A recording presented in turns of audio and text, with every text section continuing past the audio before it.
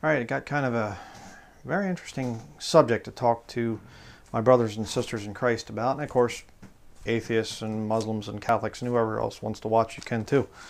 But a lot of you aren't going to get it because this is spiritual discernment stuff. But a little while ago, Sister Sally over at Heal and Restore, her channel there, she sent me a link to this video. I'm going to put it down in the description box. It's about the actual location of where the third temple is supposed to be in Jerusalem. And for years and years and years, I have been parroting the teaching that the Temple Mount is over there in Jerusalem, the Wailing Wall, the Kotel, and all that stuff, you know, and where the Jews, all the different sects of it and everything else, they're over there, and they're you know, doing their prayers, and they're putting little papers into the cracks between the rocks, the whole deal. I'm sure you've seen pictures. I'm going to be throwing pictures into this whole study and stuff. So, but you know, we've all seen the pictures, and I've been teaching that that is the foundations of the, you know, second temple, and that's where they need to rebuild the third temple. And this documentary, they talk to a bunch of different people and experts in the field and whatnot, and they basically prove that no, that's actually not the location, that the temple was never there, the second temple. It's actually down lower in the city of David area. It's not in that, on that spot. That spot there, the wall that you see that everybody prays in front of and everything else, is actually Fort Antonia. It's a Roman fort. And, you know, I went into the video and I was totally skeptical. I was just like, I'm going to go into this thing and I'm going to be the biggest skeptic that there ever was. I'm not going to believe what these guys are saying. Watched the video and I came out going, yep, okay, I'm convinced. Yeah, the Temple Mount, the actual temple that should be built should not be built on the Temple Mount. The current, what they call the Temple Mount there, with the Mosque of Omar, the Dome of the Rock, whatever you want to call that Muslim structure. So where do I believe that now that I've seen that evidence, where do I believe the third temple is going to be built? I believe it's going to be built on the Temple Mount at the Mosque of Omar, or right around that area. What? Isn't that a contradiction? No, because there are some very serious reasons why they are going to build it. And I don't mean the Jews. It's not going to be a third temple for the Jews. It's going to be for the Roman Catholics. You see, because Roman Catholicism controls the city of Jerusalem. All right? I'm going to offer some very interesting little insights, so to speak, in this study here, and I want your input. I'm very anxious to see, because I'm going to be questioning some very traditional teachings, things that I've taught for years. But the Lord's really been opening my eyes with a lot of this stuff, and I have just put away answering people's emails. I mean, I'm not doing very much else other than just studying this subject. I've been just poring over this subject now for the last number of days, going over this thing, just praying, saying, Lord, you know, what does your word teach? And I want your input. I wrote down, I just grabbed an old tablet here. I didn't even organize this thing, so thoughts might be a little bit jumbled, but I want to go over some of this stuff, okay? Different points I'm going to make. Number one, the Temple Mount is actually the Roman Fort Antonia. Yeah. So who really has claim to that fort? The Catholics.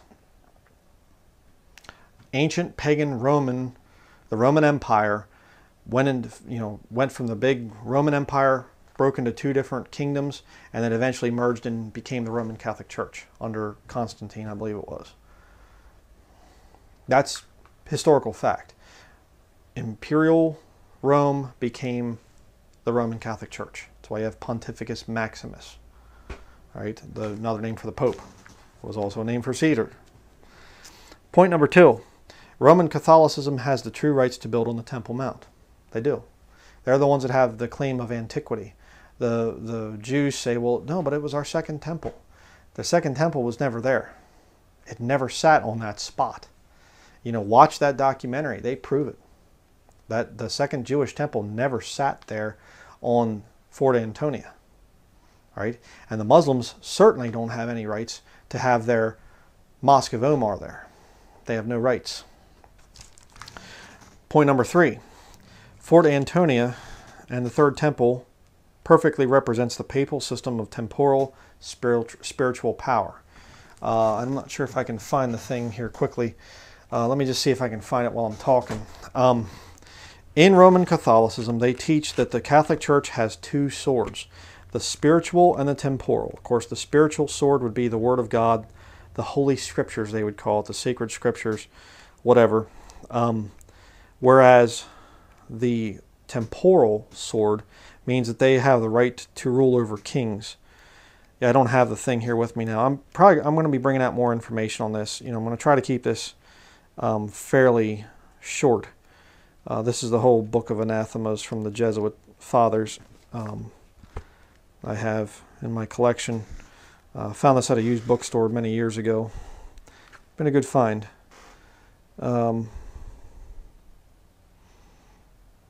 It's talking about marriages there. Matrimony.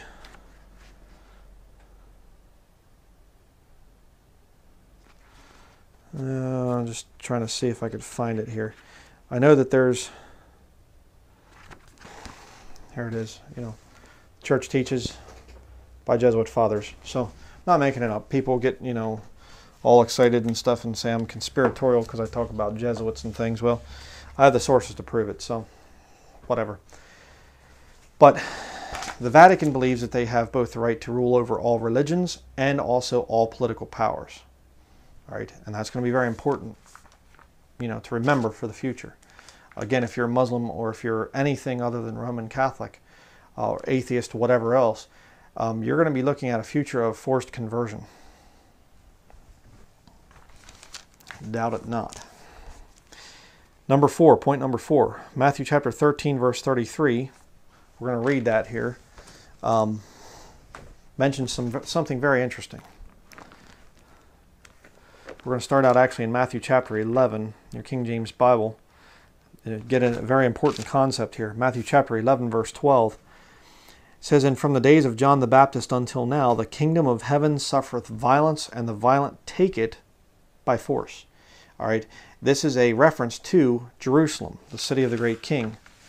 All right, you can go back to Matthew chapter 5. I'll show you that. Matthew chapter 5 and verse 35. It says here, well, it started verse 34. "But I say unto you, swear not at all, neither by heaven, for it is God's throne, nor by the earth, for it is his footstool, neither by Jerusalem, for it is the city of the great king." All right, Matthew chapter 11, verse 12, "The kingdom of heaven suffereth violence, and the violent take it by force." People say, well, that's where God dwells. Okay, when did anybody take God's realm there, heaven? When did anybody take it by force? Never. Nobody's going to take it by force. You say, well, it's a spiritual kingdom, it's a spiritual fellowship, just like the same thing as the kingdom of God. No, the kingdom of God is within us as Christians.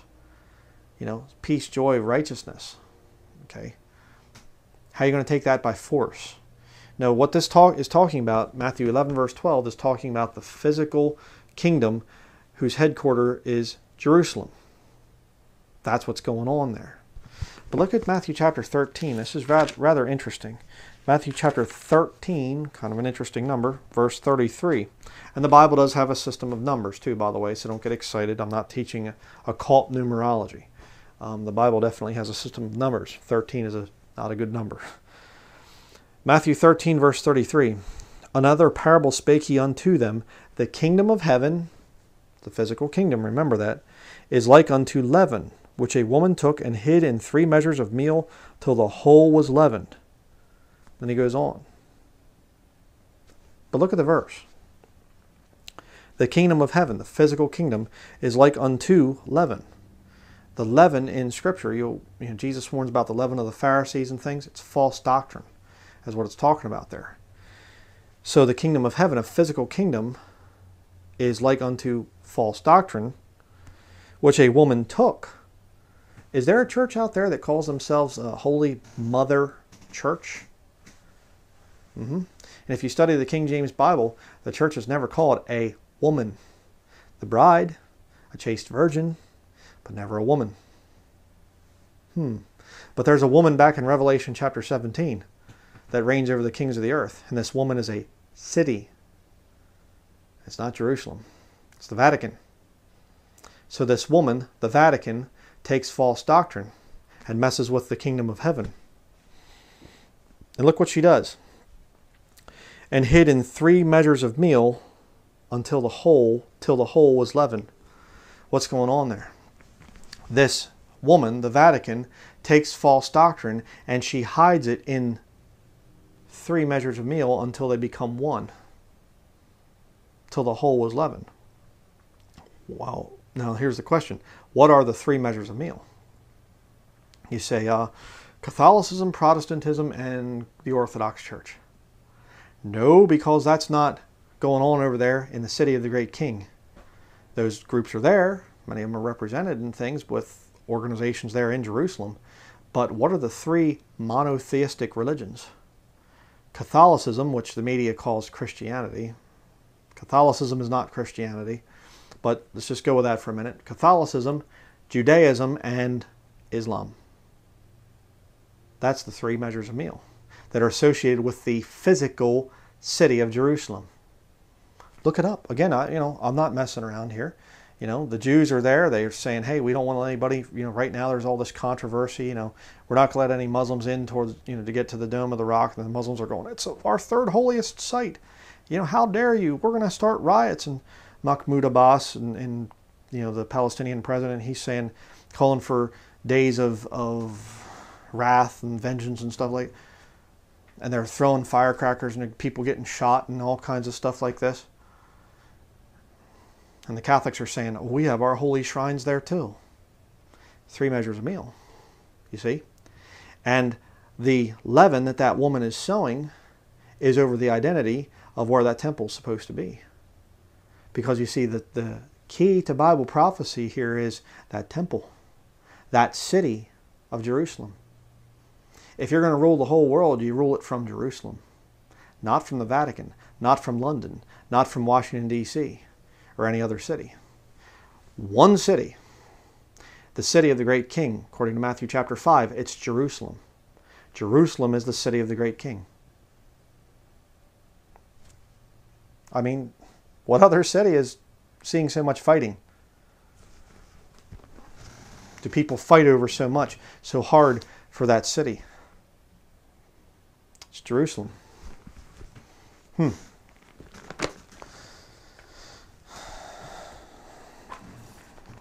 say, but you see, if we could just come to an agreement. The Catholics have their Church of the Holy Sepulchre, which is not very far away from this Temple Mount thing. And the Muslims, they have their Dome of the Rock. And if we could just put the 3rd Jewish temple someplace else, on the Temple Mount area, the Fort Antonia, in reality. If you could just put it someplace else, then we could, there wouldn't be the strife there and everything else. But you see, the strife is the point. Divide and conquer. The real power behind all the governments of the world, the Vatican, they want strife. That's what they want. Because again, if you are new to this whole thing, the Hegelian dialectic. Thesis, antithesis, and synthesis. I can't believe I said that whole thing without getting my tongue all mixed up.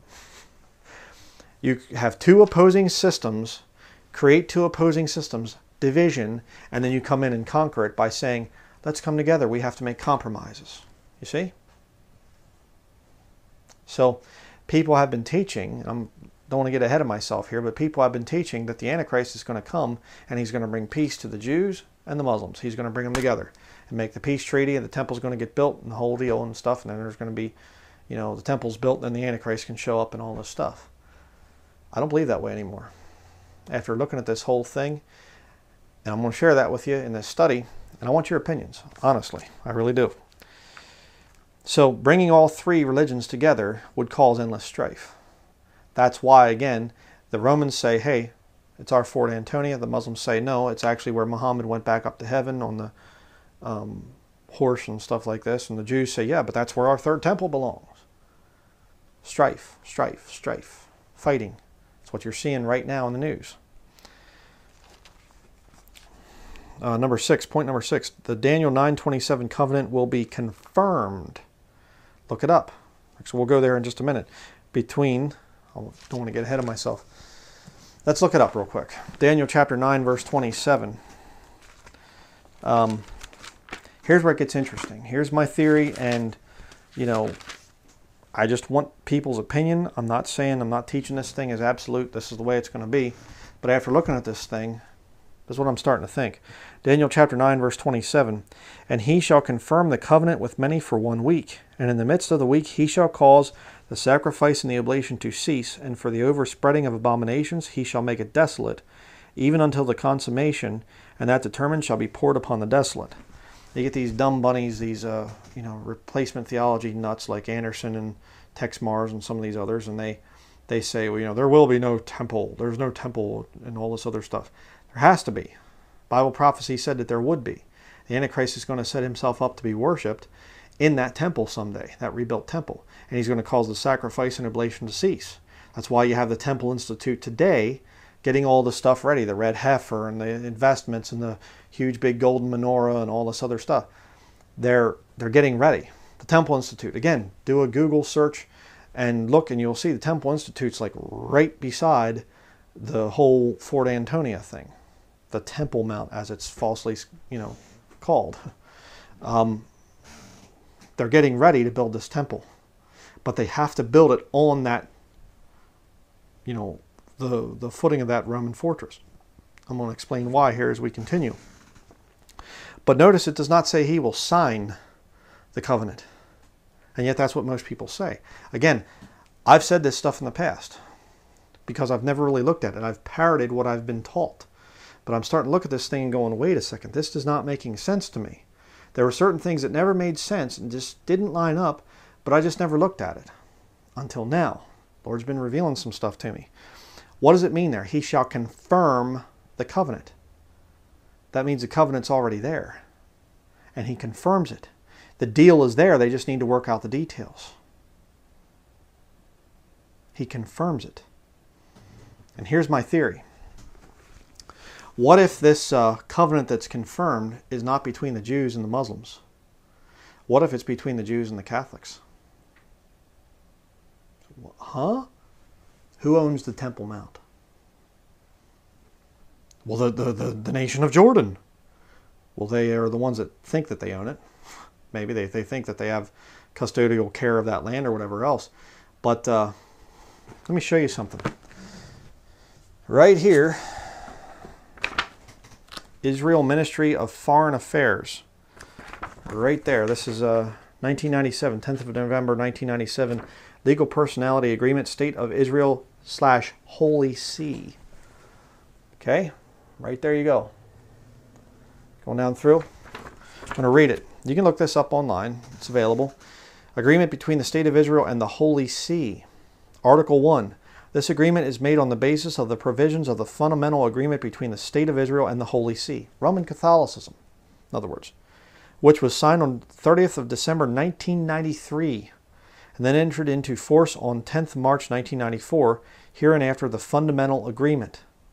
Article 2. Recalling that the Holy See is the sovereign authority of the Catholic Church, the State of Israel agrees to ensure full effect in Israeli law to the legal personality of the Catholic Church itself. Article number 3. The State of Israel agrees to assure full effect in Israeli law in accordance with the provisions of this agreement to the legal personality of the following. It lists a whole bunch of Catholic churches. I didn't even get through this whole document. But the nation of Israel granting the Catholic Church rights to the land. It was called the Oslo Agreement, is what the thing was called. I believe it was 1992, I think it was, and then 93 it was when it was, all ratified and everything else, where you had Shimon Peres, and he basically gave, the Holy Lands there, the city of Jerusalem, he gave it to the Vatican to be made into an international city. And right now, they're still trying to iron out the details. The Jews are going, yeah, but if we build our temple up there, then, you're saying it's going to be open to all the people and things. Anybody can come into the Jewish temple. Well, that would defile it and whatever else. And the Catholics are going, yeah, but it's our land. We can give it to you. They're hashing this thing out. Think about that one, brethren. It's not going to be a peace treaty between the Jews and the Muslims.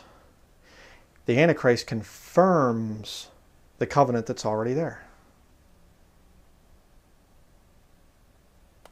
How close are we to the rapture again?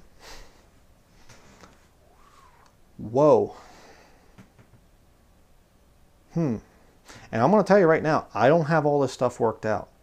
I'm just like bursting with this information. I'm just like, you know what? I need to get this video out. I need to get it on just out there, and I want your input to hey, brother, what about this? What about that? I mean, please answer something. Those of you that are saying, oh, I don't know about this. Where in the book of Daniel, where in the Bible does it say anything about Jews and Muslims signing an agreement? Show it to me. It's an assumption. Say, well, you know, Isaac and Ishmael and their descendants and stuff. Sure, sure. I understand that. But where does it say that they're signing a peace treaty? A covenant is confirmed. Daniel 9:27, that's what the Bible says.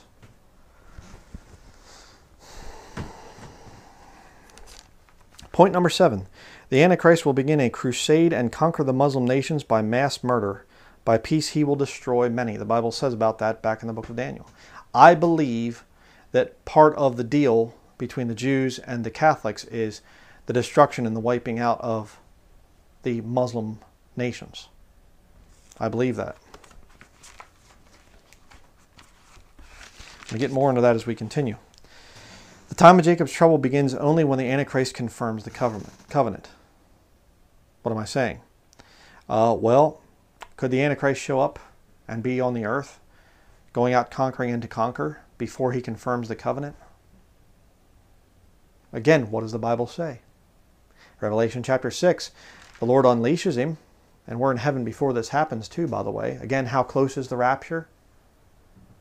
Think about that. The Lord unleashes the Antichrist and he goes forth conquering and to conquer. It doesn't say he confirms the covenant.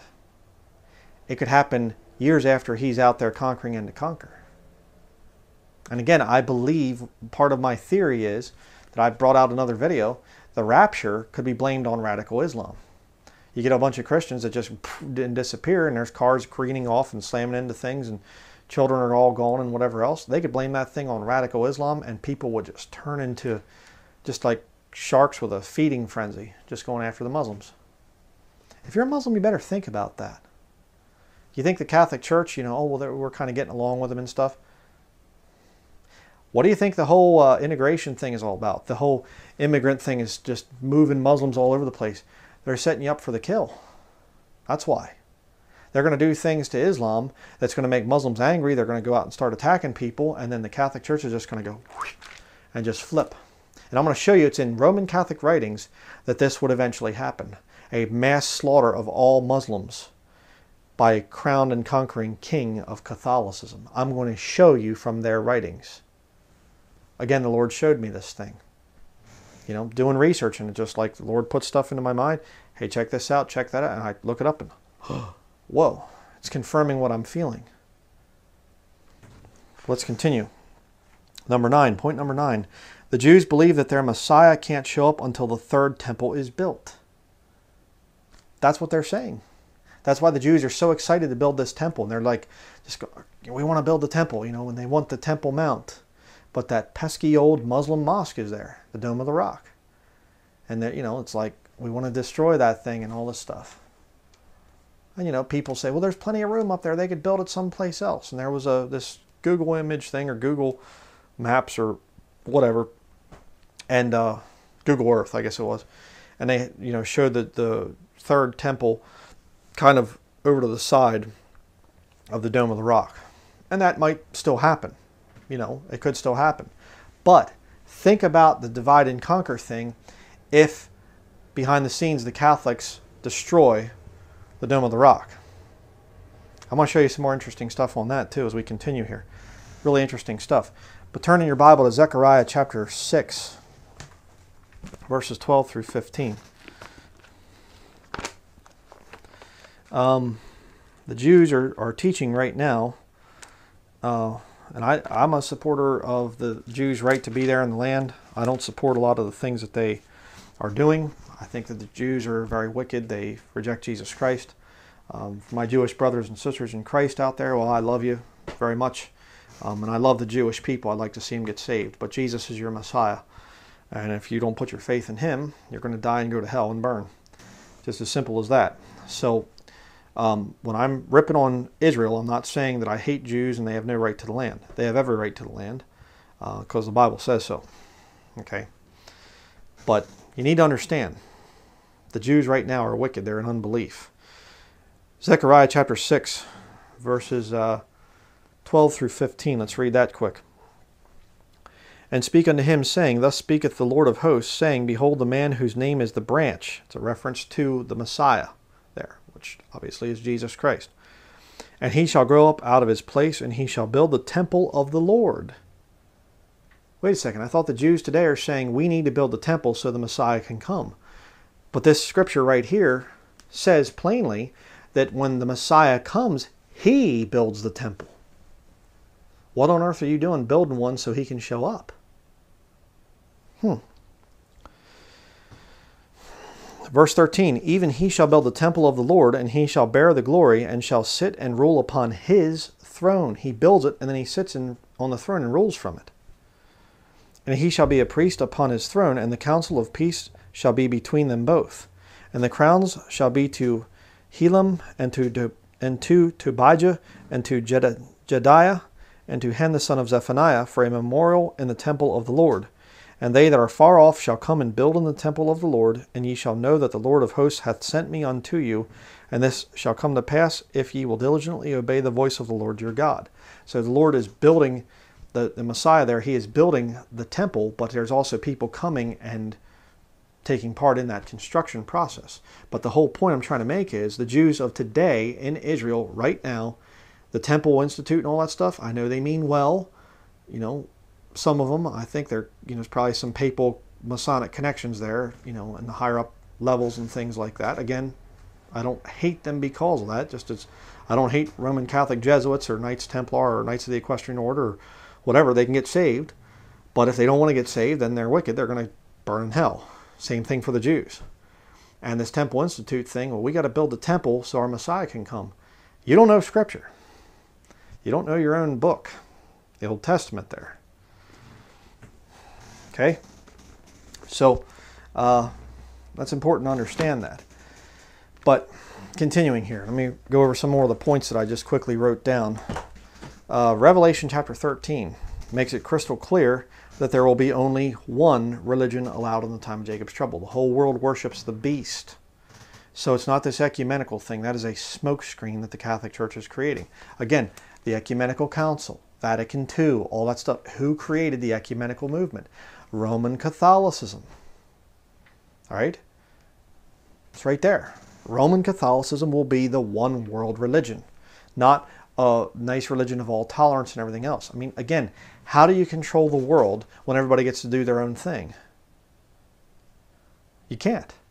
You need to have a totalitarian religion, a fascist religion, to control the entire world. It's going to be Roman Catholicism. And again, oh, well, but we could coexist with Muslims. No, you can't. Some Muslims can they're wishy-washy enough that they could maybe get along with some Catholics. But the real ones, they know that they can't get along with Catholics. And Catholics can't get along with Muslims. And they both can't get along with the Jews.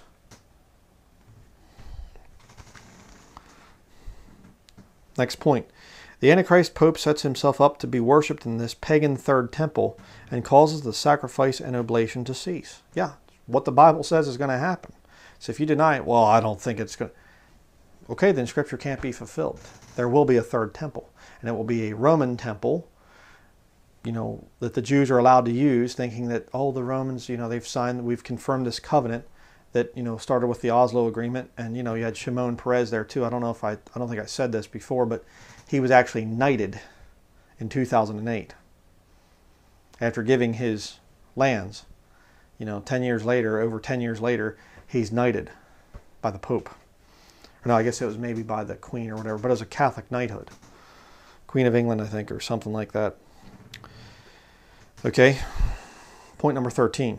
Because I know some of you are big into the whole UFO thing. You say, yeah, but brother, I think that UFOs are going to be the big explanation for the rapture. Not so much in Islamic whatever else and things. How would you explain the UFO phenomena? Well, the way that it's already been explained. Marian apparitions.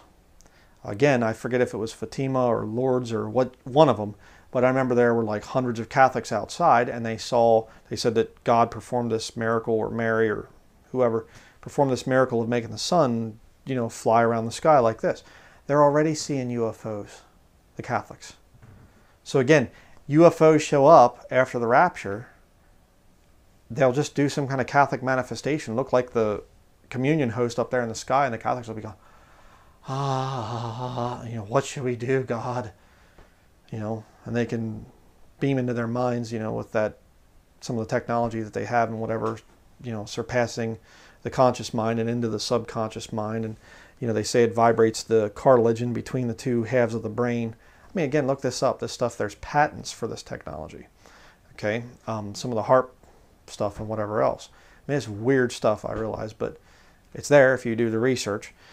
But, it bypasses, you can't see, like right now you see me talking to you, you hear my voice. But if I could all of a sudden and you hear my voice inside your head, it's like, whoa, But see, they could do UFO stuff and beam stuff into the Catholics' heads and just go, kill every Muslim. And down, there they go.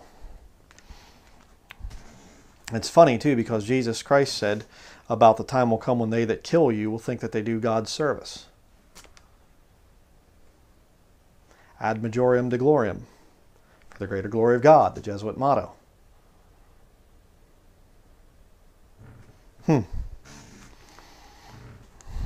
The Catholic slogan for the military, for God and country. They that kill you will think that they do God's service. So what about Islam? Well, again, you can do the study. Islam comes from Roman Catholicism.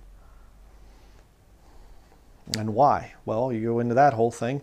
Again, the Catholics fighting with the Jews all the time. They created Islam to further fight with the Jews. Islam kind of got out of control, started kicking back to the Catholics, and so they've been doing the Crusades and all this other stuff. Yeah, it's about the Catholics and the Jews, not the Jews and the Muslims, you see. Number 14, the pre-time of Jacob's trouble catching away, also called the pre-trib rapture, will be blamed on Islam, and they will be slaughtered by angry Catholics. Again, I talked about that earlier. You get a bunch of Catholic children disappearing, which I believe the children under the age of accountability, those that are too young to understand, hey, I've sinned against a holy, righteous God. Those children, I believe, are going at the rapture. So you get a bunch of Catholic, women and stuff, and their babies are gone. Well, they blame it on Islam. Again, remember 9/11? And there was people were putting up signs, my tax dollars bought nukes, use them and stuff. That was just 3,000 people that were killed there on September 11th. What about when millions disappear and then there's ensuing deaths as a result of I shouldn't say millions disappear, a few 100,000 maybe. Christians disappear, and then there's the ensuing deaths that come as a result of the chaos after that.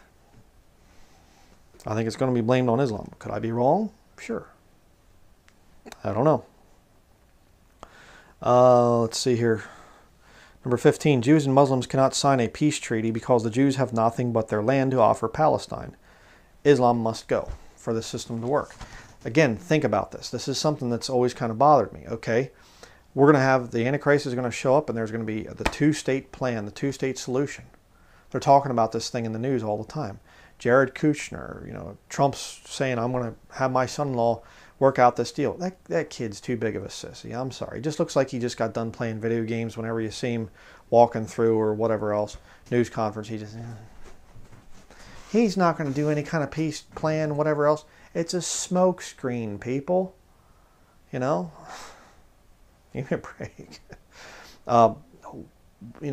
There's not going to be this two-state plan. I mean, again, the Jews say, hey, we want the Temple Mount to build our temple. We need to get rid of the Mosque of Omar. We need to wipe that thing out. The Jews are putting up, metal detectors, and the Muslims are flipping out about it. How on earth are the Jews ever going to get to a point where they can say, hey, just sign here, and so we get to bulldoze your temple down? Or even if it falls down a natural disaster, we're going to build our Jewish third temple there. Could you sign there, please? The Muslims are going to go, oh, sure, yeah, that sounds good. They're going to want something in return. What do the Muslims want in return? right now. What do they want from the Jews? They want them off the land. They call it the illegal occupation of the nation of Israel. This is our land. This long land belongs to the Palestinians. I mean, what else does Israel, the nation of Israel, have to give to the Muslim nations? You say lots of money. The Muslim nations have plenty of money. They're doing fine. Israeli technology. They don't need the Israeli technology. They get a lot of the technology from Russia and China, these Islamic countries, Iran, and some of the others. They don't need anything from Israel. So how can you have a peace plan, a peace treaty, a two-state solution where both Jews and Muslims are going to sign their name to it? It's not going to happen. The covenant that's confirmed is between the Jews and Catholicism. It's the Catholics' fort.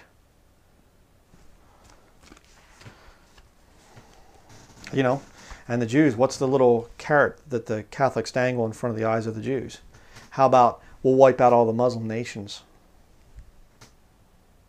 And the Jews are sitting there going, okay, I'll have to think about this. Okay. Number 16.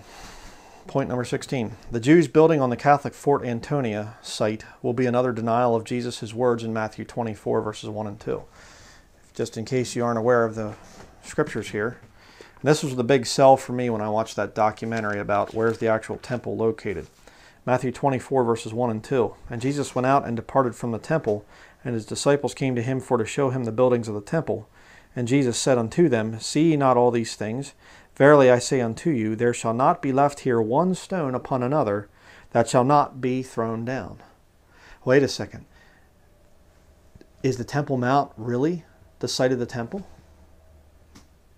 There's a big wall there.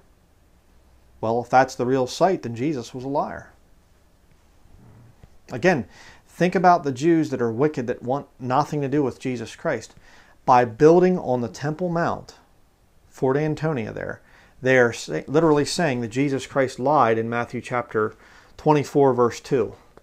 He said that there's not going to be left here one stone upon another, but the wall is still there. And they prove again, conclusively prove in that documentary that the actual temple down in the city of David, there was not a single stone left upon another. But Fort Antonia, where the Romans soldiers came from, rearming and everything else there that was still there, when Titus sacked Jerusalem, Fort Antonia was left standing. Maybe sustained a little bit of damage in some of the fighting, but the whole point is the fort's still there. The Roman fort. That's not the Temple Mount. But you get Jews that are wicked and that hate Jesus Christ, and there's some real wicked ones too, by the way. I've seen some of the stuff these rabbis put out. There's some that hate Jesus Christ with a passion. By them saying this is the Temple Mount and teaching people that, it's another way for them to blaspheme Jesus Christ. And say, oh, Jesus was wrong. He didn't know what he was talking about. He tried to prophesy that there wouldn't be another one stone left upon another. Well, he's a liar. Why? We have the whole Western Wall to prove that Jesus lied. Yep. Number 17. The Jews proclaimed that they had no king but Caesar in John chapter 19, verse 15. Look it up. Is that going to be true in the future? The Jewish leaders, I should say it that way. They said that. We have no king but Caesar. And you see Rabbi, I think Arthur Schneier or something down in New York City, and he accepted a papal knighthood a number of years ago. Holocaust survivor. And he's accepting a papal knighthood. Why? Has no king but Caesar. Rome. Caesar is now the Pope. Number 18. The Oslo Accord signed between Shimon Peres and the Vatican in 1993 gave Jerusalem to the Vatican. Absolutely true. Again, the numbers I think were like 60% of Jerusalem is now Vatican real estate. And some say even higher than that now. All right. Again, Shimon Peres was knighted by the Pope in 2008. Another point here. Restoration of the Dome of the Rock was carried out, and this is very interesting, in 1992 by a Northern Ireland company named Mivan. The company is now owned by a Northern Irish Roman Catholic named Brian McConville, the MJM Group. Okay, again, you can do the research. He was on some morning program, and the guy asked him, "Are you a man of faith or religious at all?" And he said, "Well, yeah, I'm a Roman Catholic." This Brian McConville guy. Why would a Northern Irish company be the one who does the renovations on the Dome of the Rock? The company's now owned by Roman Catholics. I couldn't tell if this Mivan thing there, the guy that was originally the founder of that, I couldn't tell if he was Roman Catholic or not. Couldn't find out the information on that. But again, who's in control of the Dome of the Rock? You say the Muslims. Okay, why are they going to Northern Ireland for a construction company to work on the Dome of the Rock? Doesn't make any sense. I mean, think about that. Think about something else. The whole trade towers thing, the 9/11 deal. There were stories of people saying that there was maintenance being done on the towers in the weeks prior to the towers being brought down. And they were brought down by explosives. It was not because the airplanes hitting them and then they fell at free fall, nearly free fall speed down. It was explosives. I mean, give me a break. But what was going on there? Again, you can do the study into this whole thing. Can't think of the guy's name right now. He was actually a Jewish guy. Silverstein something, can't think of his name, first name, but he was the one that took over the lease or whatever of the trade towers, and the trade towers had asbestos in them and a whole bunch of other stuff. It was going to cost a lot of money to restore those two towers, and so the Silverstein, Larry Silverstein, I think his name was, he came out and he took out this huge big insurance policy just prior, I think it might have been weeks or months or something prior to what happened on 9/11.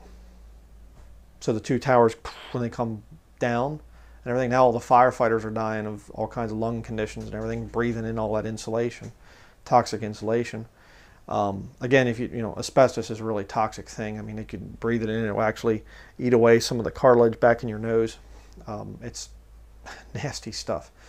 And the firefighters, poor guys up in New York, or down in New York, they breathe that stuff in, and they're dying just like flies right now.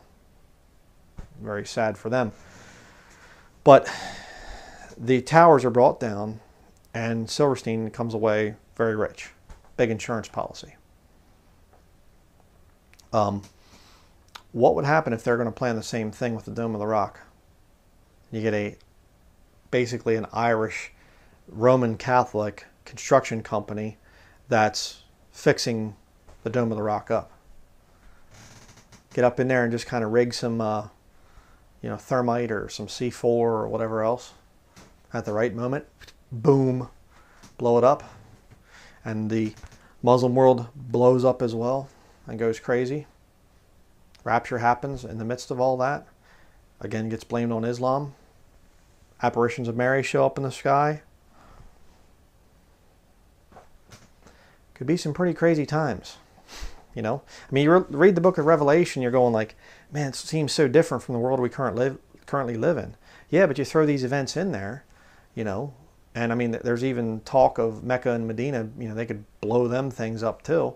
Imagine the Islamic world. They'd go crazy. They'd go nuts, trying to kill all the infidels and everything else. And see, again, back centuries ago with the Crusades, you had, here comes Mr. Muslim with his saber. Here comes Mr. Catholic Crusader with his sword. It's man against man. Strongest survive, But what do we have now? High-tech weaponry controlled by the Catholics.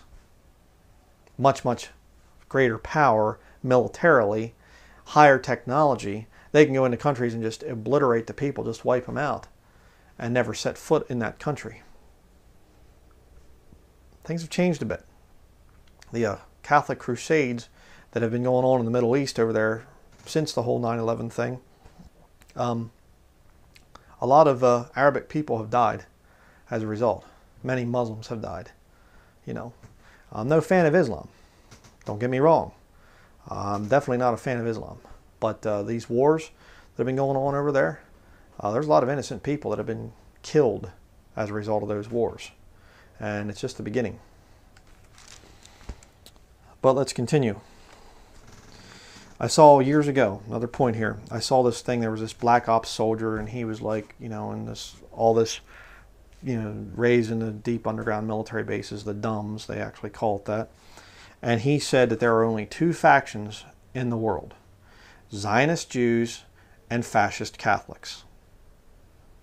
I think he's right. I really think he's right. And some of the Jews are kind of, you know, they're not really under the control of the Vatican and stuff, but most are. You get Catholic knighthoods and whatever else, and it's this kind of warring faction. And the Jews are saying, well, we got this stuff to work out, and we got that stuff to work out. And the Catholics are going, oh, okay, well, we can give you that. We'll concede to this, and we'll allow that, and whatever else, but we want this. Well, no. They're going back and forth. They're ironing out the covenant as we speak. And when the Antichrist comes, he's going to confirm that covenant. And what does he do when he comes back? He goes out conquering and to conquer. Again, could that be the thing that confirms the covenant? Where the Jews go, okay, yeah, good. You gave us your word that you'd wipe out all these Muslim nations. If you're a Muslim, you better get saved soon, please. Point number 22. Catholic mystics have been predicting a French king will restore Catholicism and destroy Islam before bringing in world peace. Okay? Let me just go over that real quickly here. I have a thing here. This is a Catholic website, and talking about the great monarch here. Again, this thing of this French monarch, and I don't know, some of these guys are just, Catholic mystics are just kind of shooting out into the future. The Holy Spirit's not teaching them this stuff. It's devils and things. But they're also kind of telegraphing what their plans are eventually going to be. Again, very interesting. Hippolytus, 235 AD, says the great French monarch who shall subject all the East shall come around the end of the world. That predates Islam. Okay? This is before Islam even existed. But Hippolytus is saying he's going to subdue this French monarch that eventually comes, is going to subdue all the East. And is basically going to rule the world. And it's interesting that we have a Jesuit-trained president right now in France, Emmanuel Macron.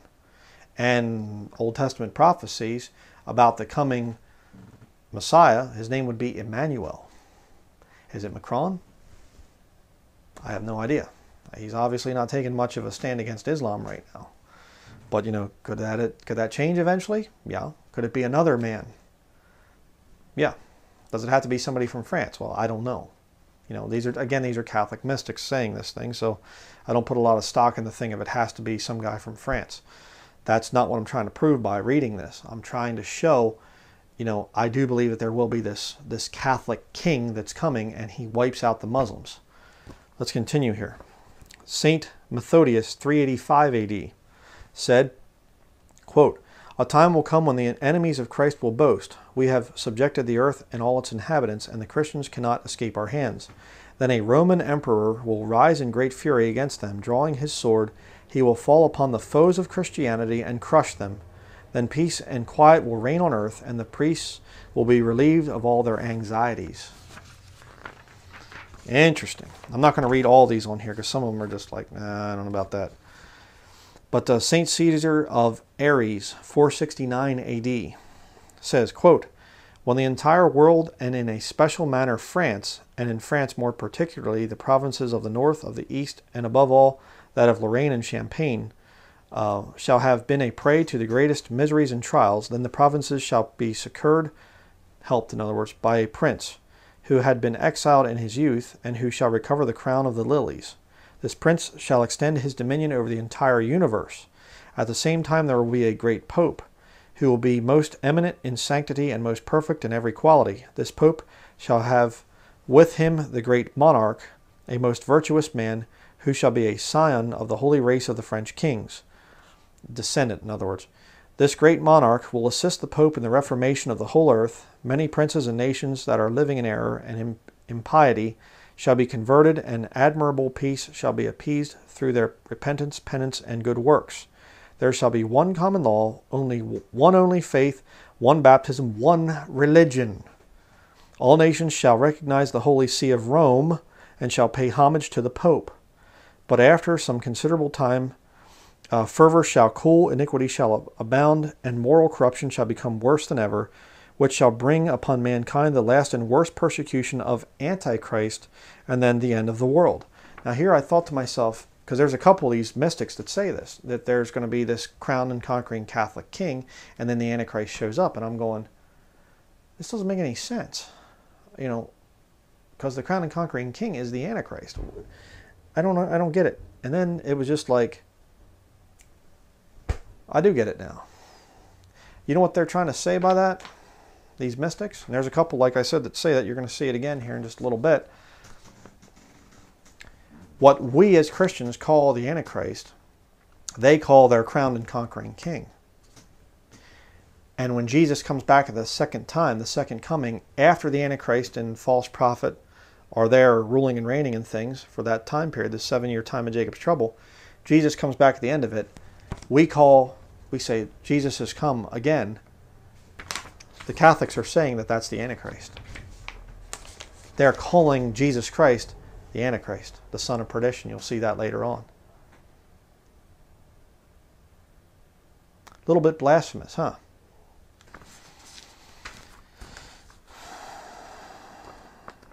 Okay. Worden de Otante, 1300 AD. The great monarch and the great pope will precede Antichrist. See it there again. They're saying that the what we call the Antichrist is going to come, you know, and he'll be there, and then what we call Jesus Christ, they're calling the Antichrist. Just total satanic, just horrible stuff. The nations will be in wars for 4 years, and a great part of the world will be destroyed. All the sects will vanish. The capital of the world will fall. The Pope will go over the sea carrying the sign of redemption on his forehead. Sign of redemption on his forehead? You know, the Bible, Revelation chapter 20, talks about the mark of the beast being upon the forehead. In the right hand or in the forehead in Revelation 13. But, yeah, there, and then also 14, chapter 14. But it says in Revelation 20 that it's also upon the forehead. This thing is saying that in 1300 AD, the Pope's going to have it upon his head. You know, the sign of redemption. And after the victory of the Pope and the great monarch, peace will reign on earth. So they're actually saying that there's this too there, the Pope and the great monarch. You know, the Antichrist and the false prophet, you see. Those two are going to reign, and there's going to bring great peace in after they defeat the Antichrist. Crazy.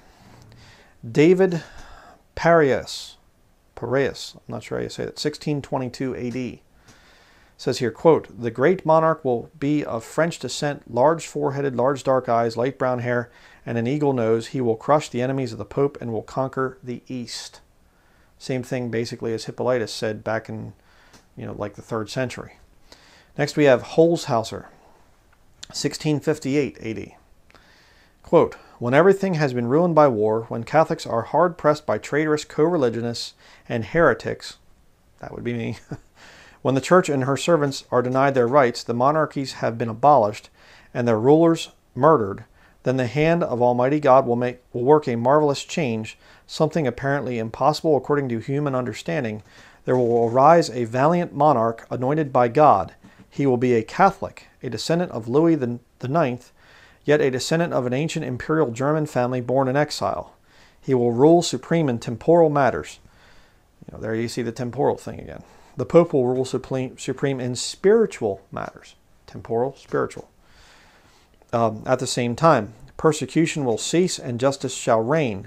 Religion seems to be oppressed, but by the changes of entire kingdoms it will be made more firm. He will root out false doctrines and destroy the rule of Muslimism. That's what it says right here. His dominion will extend from the east to the west. All nations will adore God their Lord according to the Catholic teaching.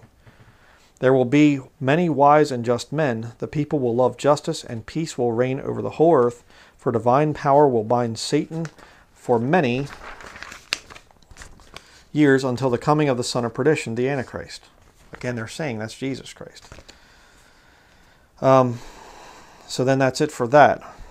Then I'm going to read one more here. St. Francis de Paul, 1470 AD. Now this one's a very long one, but very, very important. He says some really important stuff here to go along with this whole thing. All right. It says here, quote, this is 1470. Remember this. From your leadership, Simeon de Mena, Lord of Montalto, shall be born the great leader of the holy militia of the Holy Spirit, which shall overcome the world and shall possess the earth so completely that no king or lord shall be able to exist except he belongs to the sacred host of the Holy Ghost. These devout men shall wear on their breasts and much more within their hearts the sign of the living God, namely the cross. Look at some of the Roman Catholic orders and things. The Knights of the Equestrian Order, the Knights Templar, the Knights Malta, the Knights of Malta. You know, Sovereign Military Order of the Knights Malta, you know. Crazy. Continuing here. The first members of this holy order, Templars, shall be natives of the city of, he leaves that blank, but at the very back of this thing, the very end of it, he says, in the first he emphasizes the city, which I guess is Jerusalem. So the writer of this thing is saying this prophecy would be about Jerusalem. That's the city there. Where iniquity, vice, and sin abound. However, they shall be converted from evil to good, from rebels against God. They shall become most fervent and most faithful in his divine service. That city shall be cherished by God and by the great monarch, the elect and the beloved of the Most High Lord. For the sake of that place, all holy souls who have done penance in it shall pray in the sight of God for the city and for its inhabitants. When the time shall come of the immense and most right justice of the Holy Spirit, his divine majesty wills that such city become converted to God, and that many of its citizens follow the great prince of the holy army. The first person that will openly wear the sign of the living God shall belong to that city, because he will through a letter be commanded by a holy hermit to have it impressed in his heart and to wear it externally on his breast. Again, the Knights of the Equestrian Order, they're wearing these crosses, the Jerusalem cross. The Templars, all these Catholics are wearing these crosses, and they're all talking about taking over the city. Again, the covenant, the treaty whereby Israel is giving their lands to the Vatican. It's already happening. You see? It's already happening. And the Jews, you know, they're going to have to sign, if they sign this covenant and things, and they confirm, you know, this, they go along with this, there has to be a real big price that the Catholics are going to have to pay, a real big wager, you know, so to speak. And I believe firmly that's going to be the destruction of the Islamic nations, just totally wiping out the Muslims. I think that's what it's going to be, a major, massive crusade.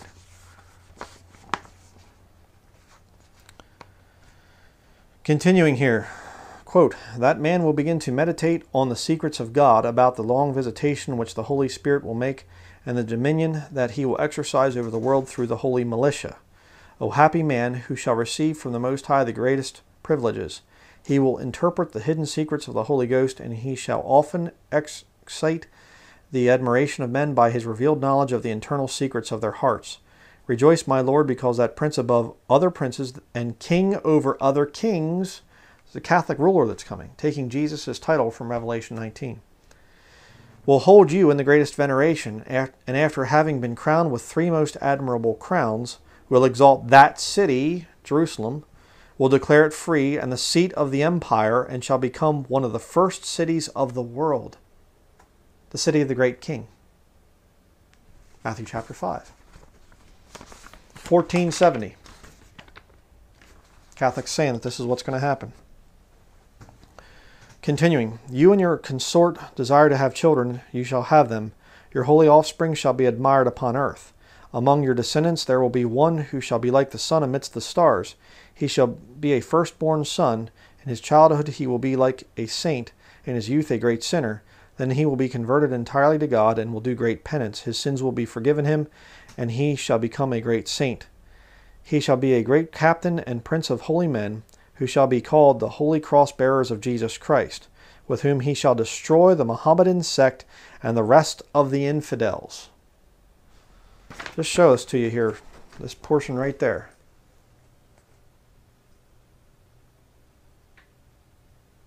Okay? I'm reading it word for word, brethren. He shall reform the church of God by means of his followers, who shall be the best men upon earth in holiness, in arms, in science. A high-tech army? Written about in 1470? And in every virtue, because such is the will of the Most High. They shall obtain the dominion of the whole world, both temporal and spiritual, and they shall support the church of God until the end of time. God Almighty will exalt a very poor man of the blood of the Emperor Constantine, son of Saint Helena, and of the seed of Patten, who shall on his breast wear the sign which you have seen at the beginning of this letter. Through the power of the Most High, he shall confound the tyrants, the heretics, and the infidels. He will gather a grand army, and the angels shall fight for them. They shall kill all God's enemies. Right there. From the beginning of the world, after the creation of man, and to the end of human generation, there have been and there shall be seen wonderful events upon the earth. 400 years shall not pass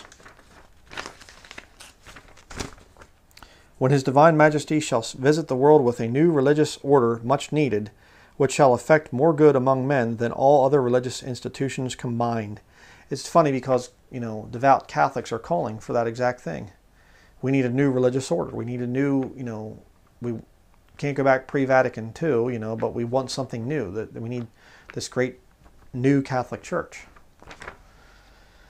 Continuing here, this religious order shall be the last and the best in the church. It shall proceed with arms. Again, back in the book of Daniel. He comes in peaceably and obtains the kingdom by flatteries, the Antichrist. And he goes out, and by peace he'll destroy many. Woe to tyrants, to heretics, and to infidels, to whom no pity shall be shown, because such is the will of the Most High. An infinite number of wicked men shall perish through the hands of the cross-bearers, the true servants of Jesus Christ. They shall act like good husbandmen when they extirpate noxious weeds and prickly thistles from the wheat field. These holy servants of God shall purify the earth with the deaths of innumerable wicked men. Let me just show you that again, just so you see I'm not making this up. Right there. The highlighted parts. Really something.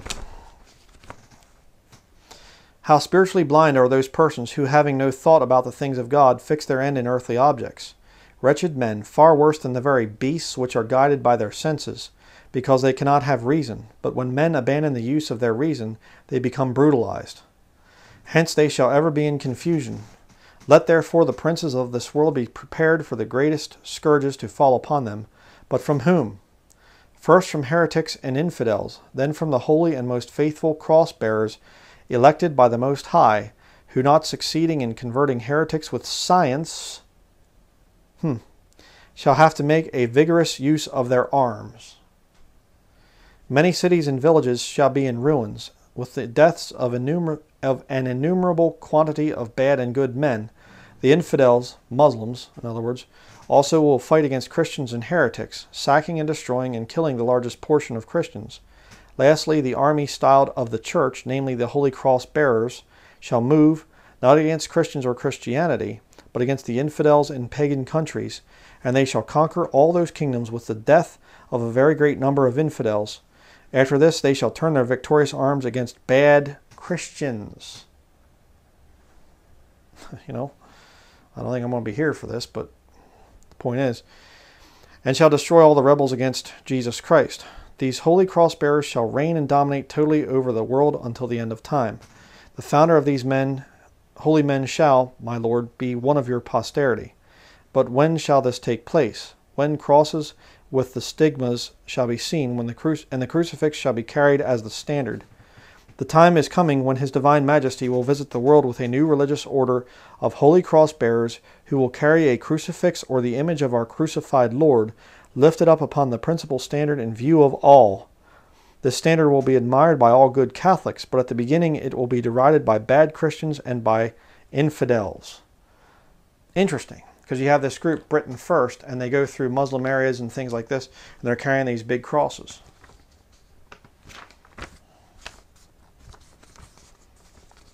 Give them time, they're going to be going out killing.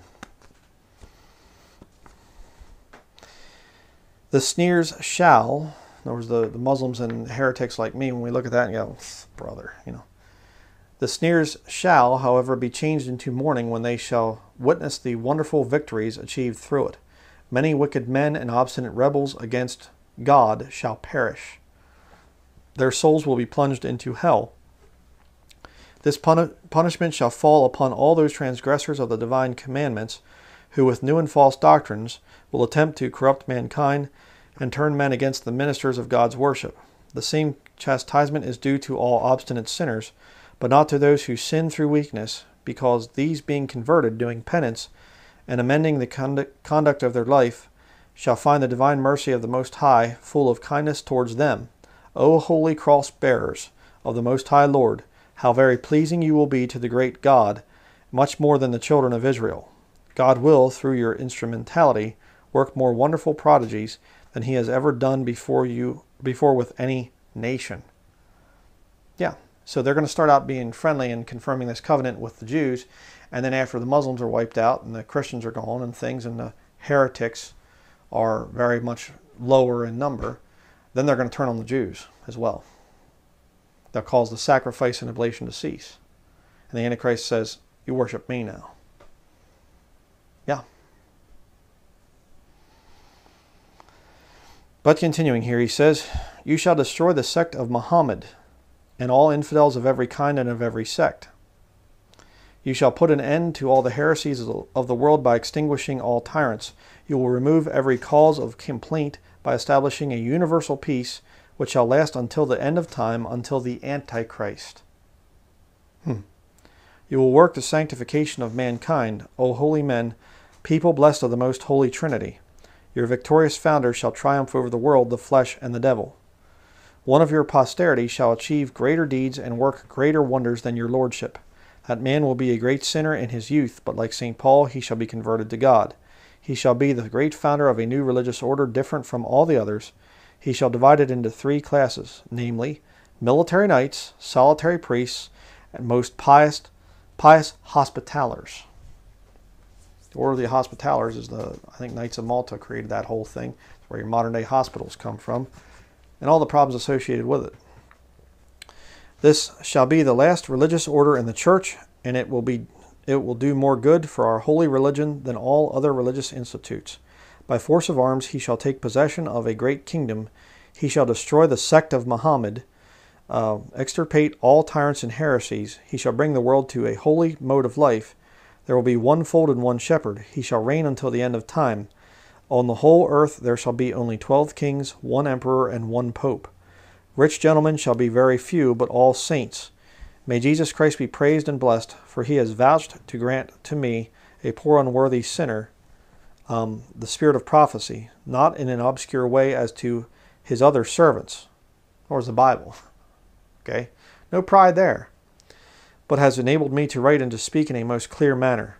I know that unbelieving and reprobate persons will scoff at my letters and will reject them, but they will be received. But they will be received by those faithful Catholic souls who aspire to the possession of heaven. These letters shall infuse such, almost done here, sweetness of divine love in their hearts, that they will be delighted in pursuing them often and in taking copies of them, because such is the will of the Most High. Okay? Wow. But check this out. This is very interesting. In these letters it will be found out who belongs to our blessed Lord Jesus Christ and who does not. What's that sound like? Who belongs to the Lord and who doesn't?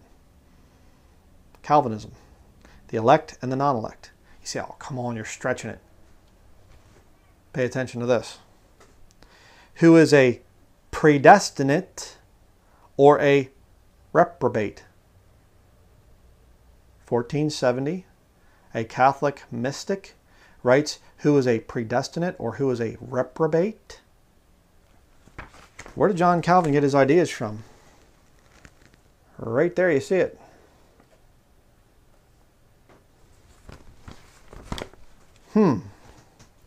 Much better will this be known through the holy sign of the living God. He shall be a saint of God who will take it, love it, and wear it. Interesting. Very, very, very telling. Finish up here. There's a couple other things, little points I want to make, and then I'm done. Point number 24. John Ronald Reuel Tolkien, his final book was The Return of the King. I did a whole thing showing quotes from his books and everything else. I can't go into all that stuff. I burned the books anyhow because they were satanic. But he got into this whole thing. His vision, he understood a lot of this stuff that was being planned, a lot of this stuff that the mystic Catholics were talking about.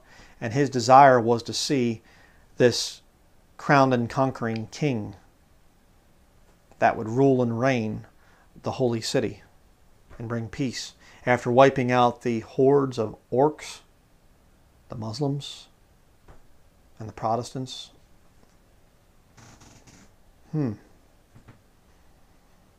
That's exactly what they're trying to depict. All the different types of Catholics and things, and some of the, separated brethren among the Protestants that come back under the authority of Rome, and when the time's right, now we're going to go in there and we're going to wipe out all those Muslims and any other heretics that stand in our way. And they're going to do it as part of that covenant to the Jews. I firmly believe that.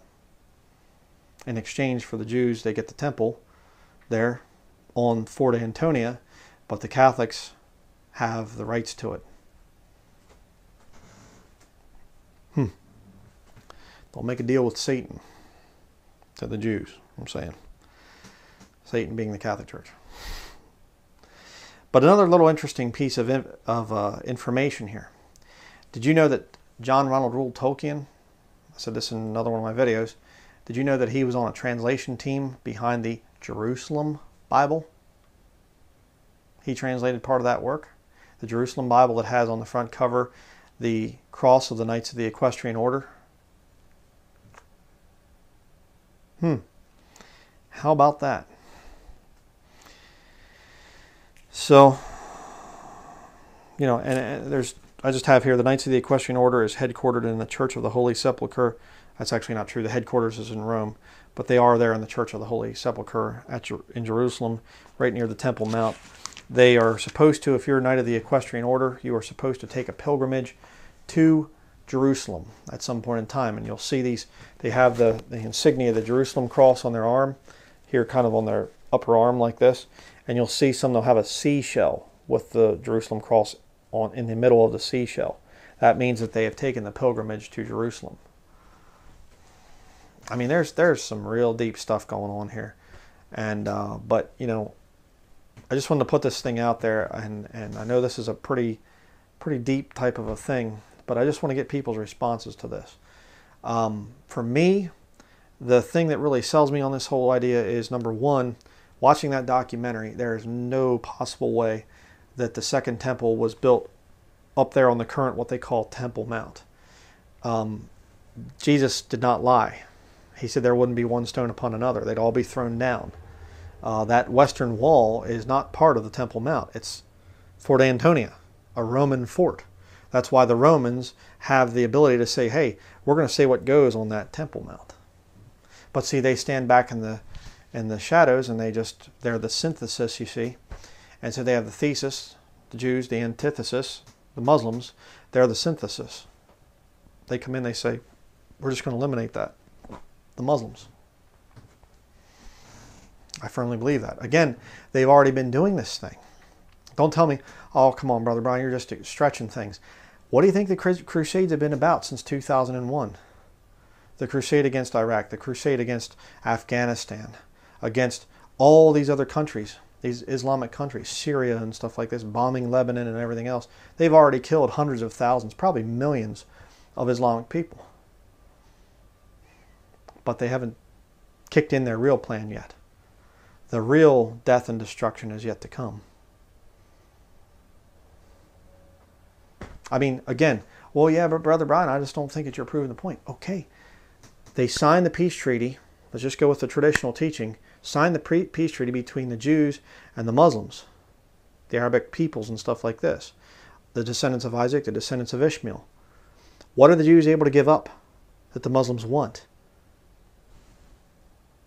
They have nothing to give up. The Muslims want them dead. They want them out of the land. What's the point of that? We'll give you the Temple Mount to build your temple on, but you can't stay in the land of Israel. Doesn't make any sense at all. And again, if that happens, the Antichrist comes, he goes forth conquering and to conquer. Who?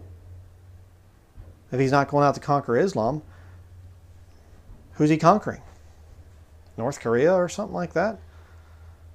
Doesn't make any sense. I know this kind of takes some rewiring of the brain, you know, because we've all been taught this thing for so long that, you know, this peace treaty has to happen between the Jews and the Muslims. But brethren, I don't see it. Show it to me in the scriptures. I mean, educate me. I'm open to correction.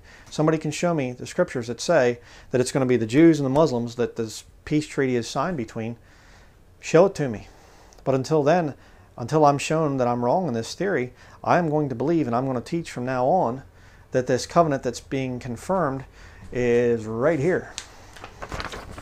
It's already written up. They're already working it out.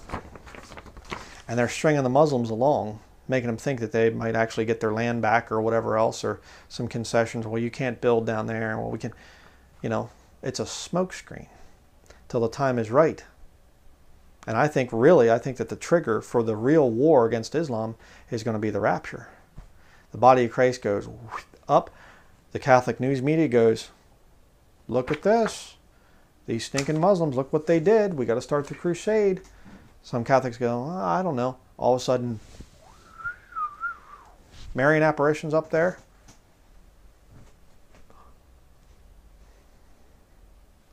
Some world leader shows up.